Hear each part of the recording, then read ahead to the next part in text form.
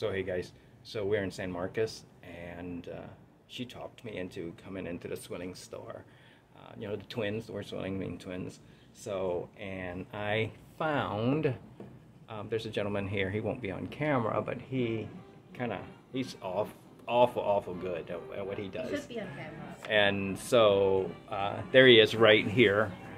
He is so good, and actually he's a pretty awesome guy. So he sold me the Kramer chef's knife. It's probably one of the best knife on the market. I got it for lack of a better term, I got it for a steal. Do you want to say a few things about the knife? It's Damascus steel. It's got 100 layers. It takes weeks to make. It's got a 10-degree blade.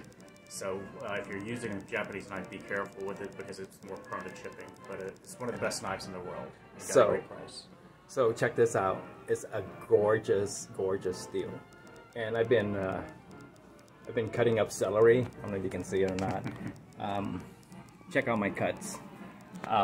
So anyways, that's an inside joke for the CIA, for the school, Culinary Institute of America. But anyway, I'm so excited for the knife, and now we're gonna go get her a bag. There was a limited edition bag down there that we're looking at. So hey, see you in a few minutes.